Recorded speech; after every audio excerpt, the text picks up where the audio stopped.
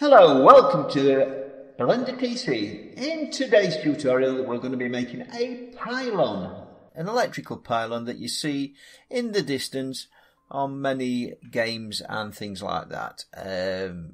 You could use it in your own renders, but here we go. Let's begin. First of all, I'm going to add a cube. Puppy! And I'm going to make it 15 meters by 15 meters and 30 meters tall. Next thing is going to edit mode. Shrink that down so we can see it. Select edge select, Control R, and press the 2 key to divide it by 2. The top I'm going to scale down to scale 0.3. The middle I'm going to actually scale to 0.4 by selecting the edge, pressing the Alt key to select all edges, scale by 0.4, and the bottom one I will scale to 0.6 I think.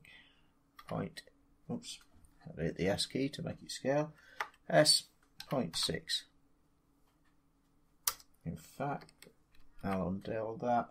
Scale 0.7. No, I'll undo that as well. Scale 0.9. Yeah, that looks better.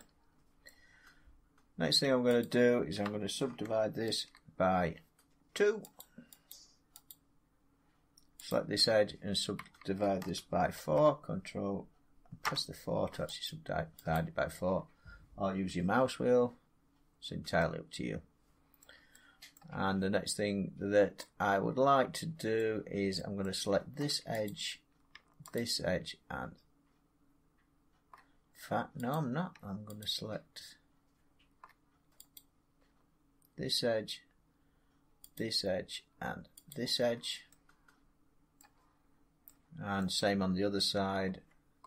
Second from top, that one, and that edge. I'm going to press the E key, press the S key, and then press the X key because I only want to scale in the X direction. So I take it out to there, and then I'm going to press the S key and then the Y key to scale it in the Y direction, which is the green there. Next I'm going to extrude it slightly in the Z direction, which is straight up, by a little bit. And the next thing I'm going to do is join all these faces. So select them 2 faces, F to fill, F to fill, F to fill, spin it round with your mouse, F to fill, that edge and that edge, F to fill, that edge and that edge, oops, sorry, wrong edge selected, that edge and that edge, F to fill, and then what I'm going to do is fill in all the holes here. So that edge and that edge, fill, fill. All I'm doing there is pressing the Alt key, because pressing the Alt key just selects all the edges. So just to fill, fill. Oops, made it. There we go. Fill. All them edges, pressing the Alt key and selecting, and we've got a problem there. As you can see, that has connected to the wrong edge. Easy to fix. Select that edge, press the X key, and then faces, and we'll redo that again. So select that edge and that edge, and then fill it in again. Press the Alt key and carry on filling until they're all full. Fill, fill, fill,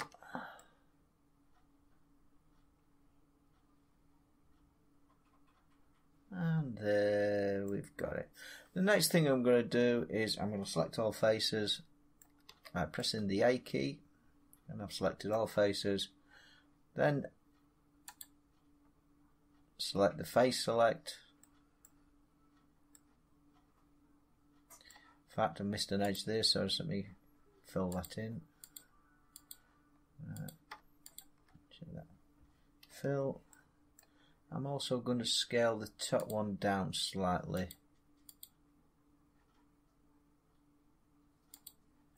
In the X direction, which is the red line.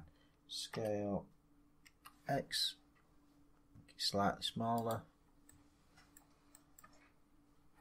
And then I'm going to subdivide this one by 1. Subdivide this one by 1. The next one by 2. The next one by 2. The other side by 2. And the last one by 3. Same on the other side. Do it by 3.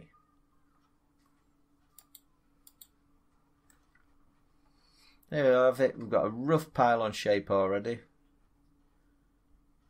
It's not very convincing. So what I'm going to do is extrude that top face out. E.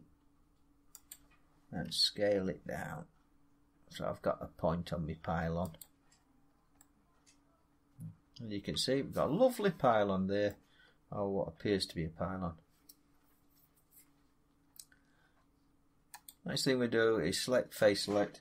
Press the 8 key, right click, and then we use this called poke faces. And as you can see, that's poked all the faces in, and it's made a little cross in every single face. Select face select, I'm going to take that one, that one, that one, and that one, and the 4 on the bottom because I don't need them anymore. And I'm going to press X to delete faces. Take that one out and that one out.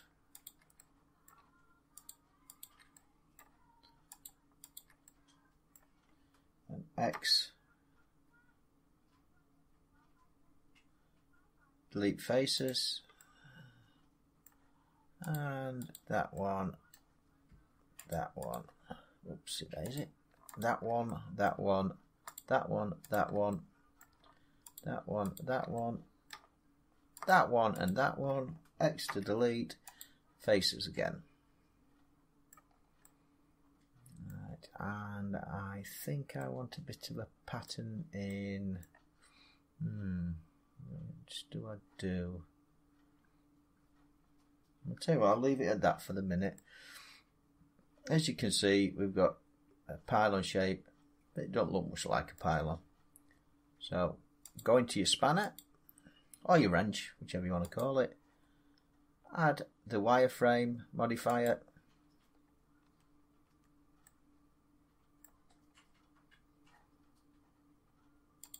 Oops, looking through my camera, that's not going to help me. Scale the count. And there you have it. You've got a pylon. All you can do is you could keep poking faces if you wanted to. So poke these faces. So poke these faces. And it makes that shape. And as you can see, for every edge, you get a pylon. You can change the thickness of the pylon by changing it here. And you've got even or relative, depending on what you want to select. The smaller the thing is, the more even it becomes.